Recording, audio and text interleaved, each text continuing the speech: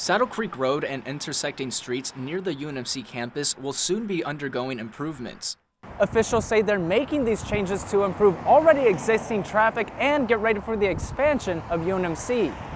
Important projects to improve public safety, support greater traffic flow, and generate better pedestrian ways through this part of town.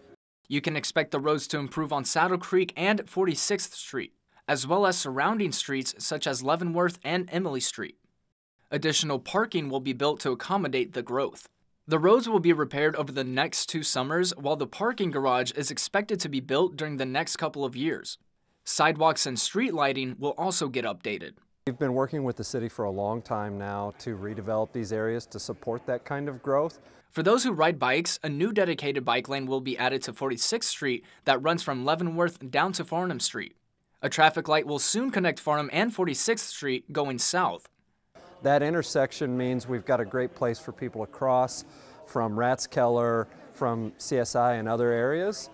On top of getting ready for UNMC's expansion, officials with the project would like to see pedestrian safety increase while decreasing accidents in the area. Prevent the number of left-hand collisions we see between Farnham and Saddle Creek that will help aid in all of us not getting in accidents as we move around the city. This project is the first of several getting underway for UNMC. They expect more work in the area to be started in the next few months. However, the public is still encouraged to contact project team members if they have questions or concerns. For Fox 42 News, I'm Chandler Farnsworth.